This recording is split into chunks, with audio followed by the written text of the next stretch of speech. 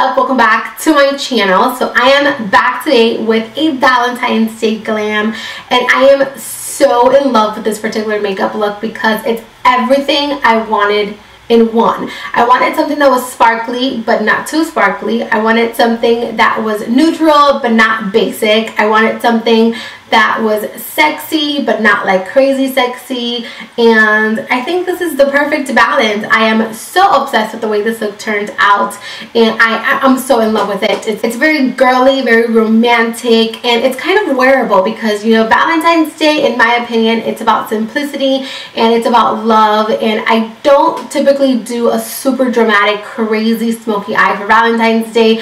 I like to keep it more on the romantic, natural, wearable side, and I think this is exactly that. I did also use, where did I put my palette?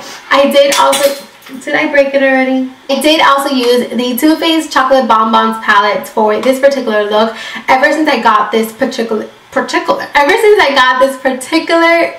what is going on? Ever since I got this palette, I knew that I wanted to do a Valentine's Day inspired look just because I feel like this palette screams Valentine's Day, and this is what it looks like in the inside. It has a cute little heart-shaped eyeshadows, which, hello, Valentine's Day, love is in the air. So I just knew that I wanted to do a Valentine's Day tutorial with this particular palette, so I have been saving it for this tutorial. So yeah, that is pretty much it. I am going to stop rambling and let you guys enjoy the video. Please don't forget to subscribe for more updates. I will be back on Friday with another video, and that's it. So enjoy. Thank you so much for watching. I love you, and I'll see you guys very soon with another video.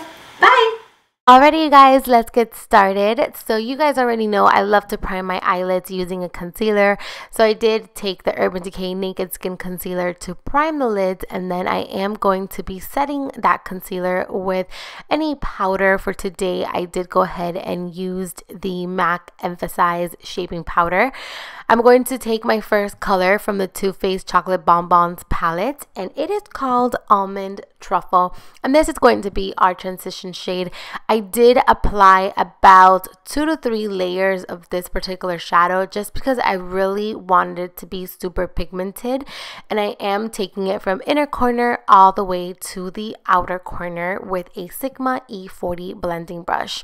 Then I'm going to go in a little bit darker, and I'm going to take the eyeshadow in the shade Mocha, also from that palette, and I'm going to apply this to my crease. I'm using the Beauty by Rosita or Rosita Applebum's brush that she curated, and I'm going to pack this on my crease from inner corner to outer corner, but I'm keeping it lower in the crease.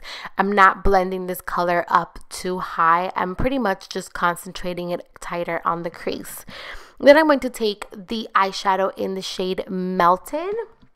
No, I'm sorry, in the shade Melted. I'm not really sure how to pronounce that, but I am taking it with, this is a Luxie brush, and I'm mainly focusing the color in the outer corner, and then I'm blending it up to that crease just a little bit, but I am just mainly focusing the color in the outer corner just to add some more definition, and then I will go back in with that previous brush just to blend everything out to avoid any harsh edges. Now I'm going to take the matte white shade called Divinity from the palette, and I'm going to apply this to my brow bone, and this is just going to help us clean up those shadows and kind of blend everything, and this is also just going to make the look come together. I'm then going in with the eyeshadow called Boudoir, also from that palette, and as you guys can see, again, I am concentrating this color in the outer corners, and I am going to be flicking it outwards just a little bit, but I'm mainly focusing the color in the outer corner, and I am going to also be bringing it in just a little bit, but the main focus of this color is in the outer corner. Then I'm going to go ahead and take a makeup wipe, and I'm just going to clean up any of the excess fallouts, and then I'm also going to take this and clean out the outer edge of my eyes, and this is just going to give us a more precise crisp line, and it's going to give us an elongated cat eye-ish type of look. For the lid color, I am taking the shade Sprinkles. It is the lightest shade from the palette, and I did wet my brush with some Fix Plus just because I really wanted it to be really intense, and I'm not applying it all over the lid. I'm taking it halfway through the lid, but then I thought that I personally at first thought that it was going to be super pigmented, but it ended up not being as pigmented as I wanted it to be. So on top of that, I did apply Bubbly by Colourpop just to make it more sparkly. And then I went back in with that E25 that we used Boudoir with, just to kind of blend everything out so that it doesn't look really harsh. I did go ahead and apply some mascara, and then we are going to be moving on to the skin. We will finish the eyes later. So I'm starting off by priming my skin with the Porfessional primer, and I'm applying that to my T-zone wherever I have my larger pores. And then I'm going to go in with the NYX Angel Veil primer, and I'm going to apply that all over my skin. I did go ahead and take a concealer that has an orange base, and I apply that under the eyes just to kind of correct a little bit because my dark circles are on fleek recently. So for foundation, I did go ahead and take my Cover FX cream foundation in G30. I'm first applying it with a brush, and then once I have the foundation kind of buffed into the skin, I like to go in with a damp sponge just to kind of blend everything in and to make sure that there is no streaking and that everything is perfectly blended. And then I am going to really quickly fill in my brows. I do have a brow tutorial that I always have linked down below in the description, so make sure you go ahead and check that out. So I did not notice my camera was not recording, so I did apply some concealer to the under eyes, forehead, down the bridge of the nose, and also in the chin. And then I did set one eye at a time. I went back in with the MAC Emphasize powder, and I did just set an eye at a time. I feel like that's been working better when it comes to creasing. By setting it as soon as I blend it out, I avoid a lot of creasing. So that is a great tip if you have very creasy under eyes. And then I go ahead and I blended out the rest of the face once the under eyes were already set. Now to set the rest of the skin, I'm trying something new. This is by Ofra, and I'm not really sure how I feel about it just yet. I feel like it added a little bit of color, and I wasn't too into that, but I have to try it a couple more times to really know how I feel about it.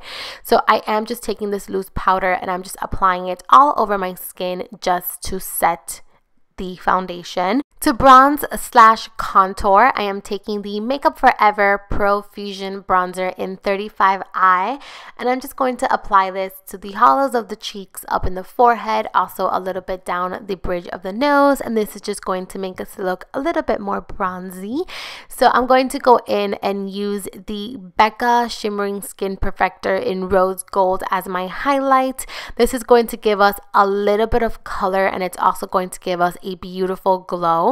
And then I'm going to add a little bit of Champagne Pop to the highest points of the cheeks, and this is just going to give us some extra glowy dewiness. And I am dealing with some texture at the moment. I'm having a reaction to a facial that I did on myself, which I don't recommend you guys do. Go to a professional before you touch your face. So I did go back in with the Ofra powder, and I am going to apply this under that bronzer that we did just to kind of make everything look more crisp and just to kind of, you know, do a little bakeish.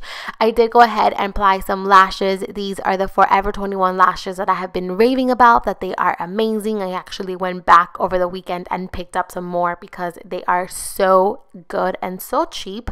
So now moving on to the under eyes, I am starting off by just taking that mocha color with a pencil brush, and then I took the two darkest shades and I applied that with a flat definer brush. I applied some black to my waterline, and then I applied some mascara to the lower lashes. Moving on to lips, I am starting off by lining and filling in my lips with Aquarius Lippie pencil by Colourpop in collaboration with Kathleen Lights. This is the most perfect perfect lip pencil ever. I am so obsessed with it. And then I'm going to go ahead and apply Anastasia Beverly Hills liquid lipstick in Milkshake, and right on top of that I'm going to go ahead and apply Rezy liquid lipstick by Amrezy in collaboration with Lipland to create my perfect pink shade.